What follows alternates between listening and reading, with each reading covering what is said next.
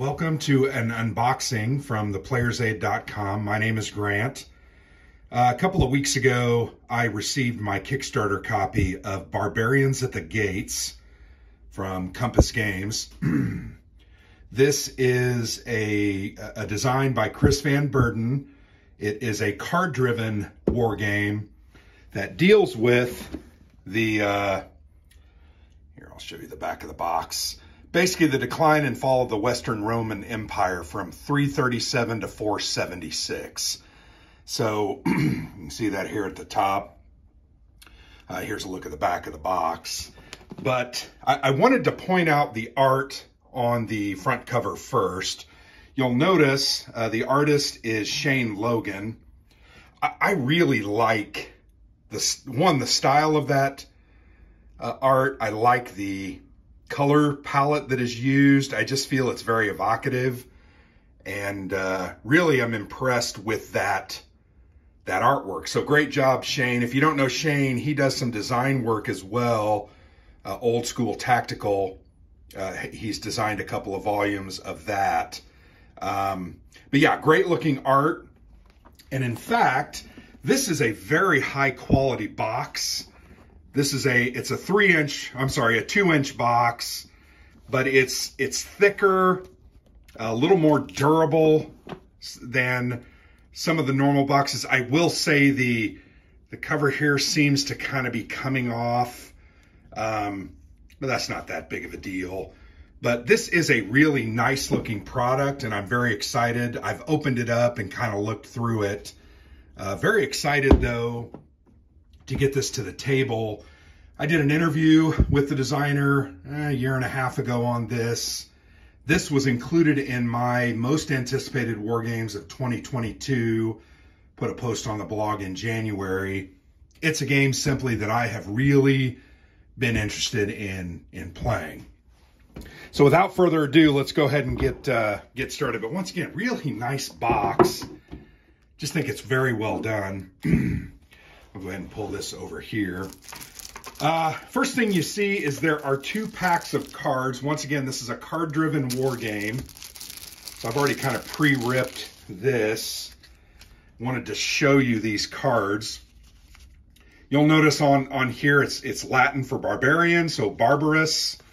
And there's an entire deck of these cards.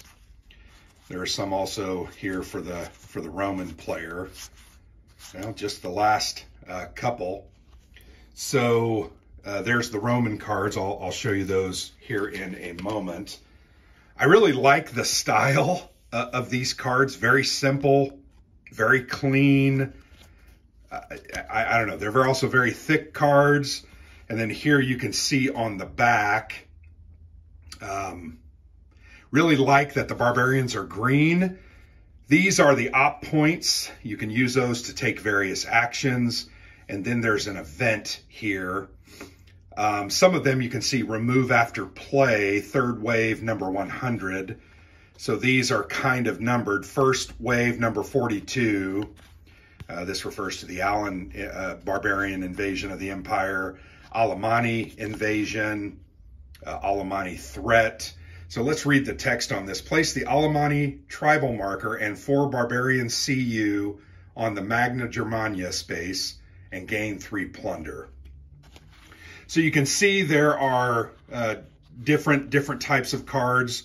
I don't remember, I should have read that interview before I opened this, but you'll notice here really are 3 different types of cards.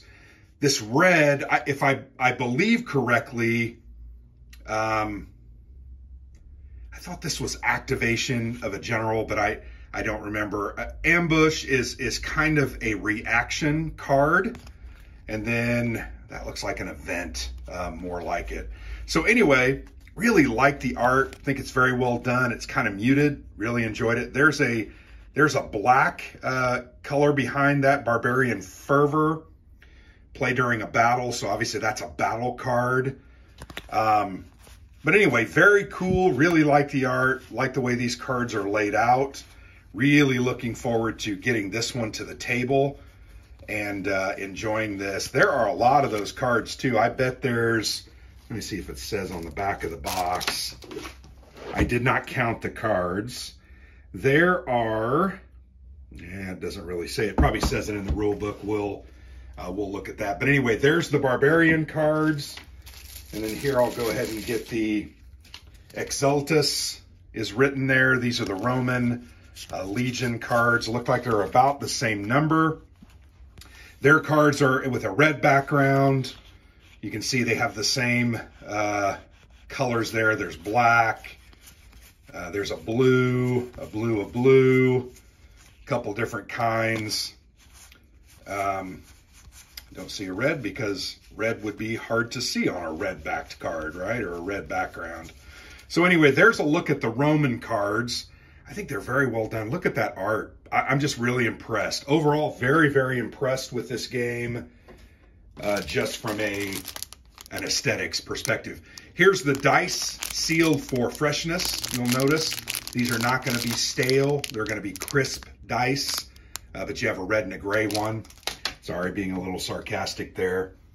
So the next thing we see, there are a couple of manuals. This is the playbook, and then this is the rule book. Let's take a look at the playbook really quickly. There are 30 pages in the playbook. There is, I think there's some examples of play. Here are some designer notes here at the end. Card clarifications, so maybe there's some cards that the text needs to be clarified a little bit. That's fairly common for card-driven games. And then here's a gazetteer, which is pretty interesting. This is a way to find the different territories, because I'm assuming some cards, without looking at them, say, hey, in Italia Ananaria, you place this, and you have to know where that is. So that's a gazetteer. And then here it looks like there is an example of play. So they've got the different phases: draw phase, impulses, attrition, control, migration. So this is literally walking you through an extended example of play. Always feel that's very important. These are the scenarios. So here you can see this is the Germanic invasions. This is a tournament scenario. Looks like there's 3 or 4 different ones. The Barbarian invasions, 364 to 476. There may be more, and I'm just, yeah, there are several. Looks like there's 4 or 5 different scenarios. So here, Successor Strife, the First Migrations, the Gothic invasions, the Final Decline, the Germanic invasions, the Barbarian invasions, and Barbarians at the Gates. So yeah, there are 7 of those different scenarios. I would really love to play every single one of those with Alexander and really get this one to run it through its paces. Looks really good. Chris is a very good designer. We have played his Europe in Turmoil. He also has Europe in Turmoil 2 coming out, and several other designs that he has in the works. But there's a look at the playbook. Here is the rule book. It's fairly thick. The rule book is 43 pages, including the back page, which is 44. Looks to be fairly well illustrated. So here's an example of some restrictions, which is always good to have examples. There's some examples there. This is full color, glossy, fairly thick paper stock. Very nice. Here's some examples of cards. So yeah, looks pretty cool. Very, very excited about this one, frankly. Here's kind of a look at the anatomy of a strategy card. You got the ops value, the event, like I said, the event name, deck and card number, and then remove if event is played. And then here's those different types of cards. Battle card is the black. Response card is the ambush. Invasion card is the one that has the red. So anyway, there you go. That's kind of a look at the rule book. Very interested in this one. Think it's going to be pretty awesome. So yeah, very nice production. I'm very glad we backed this on Kickstarter. This was a Kickstarter exclusive or add-on. I think it's some alternative setups and maybe a different scenario. Yes, it's it's a different scenario. This is One Empire Undivided, and it gives some background there. So that was cool that they included this entire new scenario. So we'll put that there. The next thing we see are the play aids. There are, looks like 3 different player aids. Normal cardstock. They are not double-sided, so they are single-sided. Here you can see you've got the sequence of play, the reinforcement schedule. You've got a raid table, plunder track. Here on the right, you've got sieges and that procedure. Here you have battle, battle ties, victory, interception and avoiding of battle, migrations, interception, I already said that, stacking, usurpation, and then strategy card play with some different notes and information there. I'd have to look at that to better understand what those are, and then some action rules. So they look to be fairly beefy player aids, but my guess is they're going to help you get into the game. There is a reference to where that rule is found, 5.0. So you're going to be able to find that in the rule book and read it. Nice looking play aids, if not fairly basic. So the next thing we come upon, there are 4 counter sheets. Really, it's 3.5. Yeah, they're pretty basic. The counters are pretty basic. I'm okay with minimalistic. I think they look good. I'll give you kind of a close-up. These are obviously Roman legions.